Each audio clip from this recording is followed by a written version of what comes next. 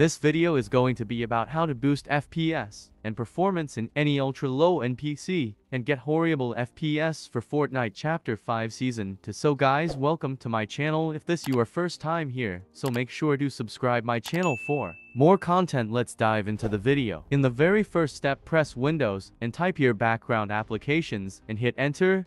And turn off all background applications from here, because it will take so much highest load on your background while you operating your Windows. Now again press Windows, and this time type your startup applications and hit enter and disable all startup applications from here, because it will also takes high load while you landing in Windows. Now again press Windows and type here uninstall applications or remove program and hit enter and uninstall all useless Microsoft applications. Now, you need to simply download this pack, link available in description box. Go to my website and download the low-end PC FPS boost pack from here.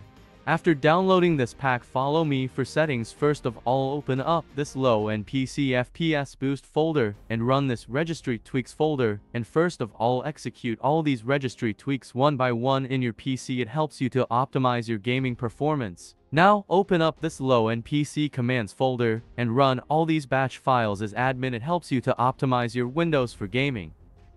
Now open up the set game priority folder and execute this Fortnite high priority tweak in your PC. It helps you to cover your FPS while you gaming. Now press Windows or together from your keyboard and type here gpedit.msc and hit enter. Now go for this computer configurations. After that, go for this administrative templates, go for system and go for power management. Now go for this power throttling settings and right click on this power throttling file and go for edit and disable it. Now simply hit apply and click OK.